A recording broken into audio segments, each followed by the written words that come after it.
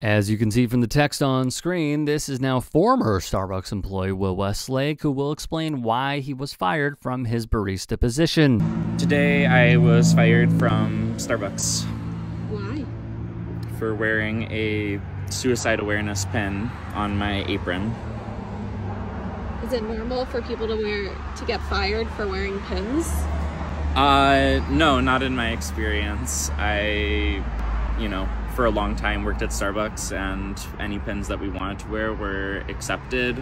But we had a partner die at our store, died by suicide, and we got these pins to kind of remember her.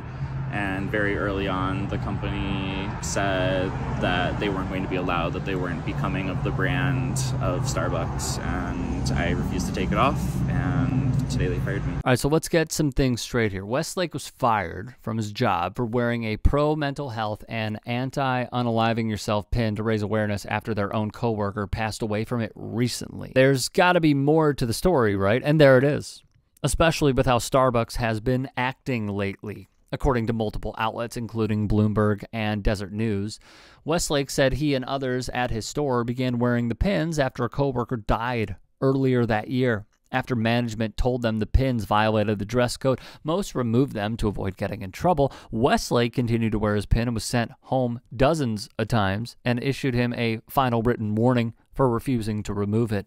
In a termination notice issued Tuesday, Starbucks said it fired Westlake due to refusal to abide by the dress code policy, as well as attendance issues. Though a Starbucks spokesperson said the company allegedly follows U.S. labor laws, Westlake's pin doesn't reference a union. Instead, it shows interlocked fingers and says, "You are not alone," along with the website of the American Foundation for Suicide Prevention. In an interview last month, Westlake said he wears the button to honor his deceased coworker and also to protest the company's selective enforcement of its dress code and refusal to let employees freely wear the pin. He also was looking to call attention to management actions that he says are harmful to workers' mental health. There are a lot of partners who are dealing with mental health crises, Westlake said, using Starbucks' term for employees.